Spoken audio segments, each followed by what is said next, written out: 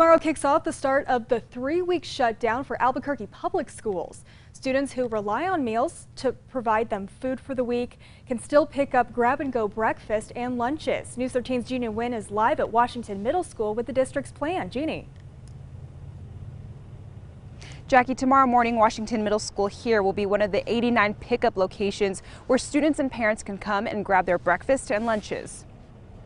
We totally understand that these are times that are uncharted right now. This empty campus at Arroyo del Oso Elementary near San Mateo and Academy will stay like this at least for the next 3 weeks as the district hopes to prevent the spread of the coronavirus. But the news of a lockdown was concerning students at Albuquerque Public Schools who rely on school for their meals. I had several constituents reach out to me panicked because they were so dependent upon these meals, and that's actually what got me involved in this project. APS has announced 89 sites where students and parents can pick up meals every day for the next 3 weeks between 10 a.m. and 1 p.m. We want to keep the students out and the families out of the school. We're actually going to have a convenient drive-through. Basically, just kind of like a drive-through at a restaurant. Arroyo del Oso is one of the pickup sites where students can get both breakfast and lunch for the day. The district also wants to make clear that they are here to serve the entire community of the students under the age of 18 and require students be present to pick up their meals. The sites are open to everybody. It's not just the free and reduced students.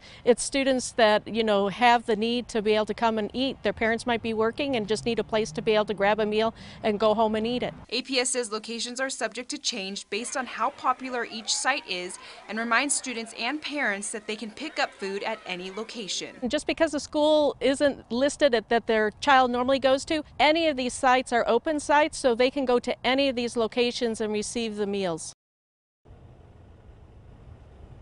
APS will also be giving homeless students food. Meals will be delivered to the West Side Shelter. For more information on where these locations are, head over to our website at krqe.com.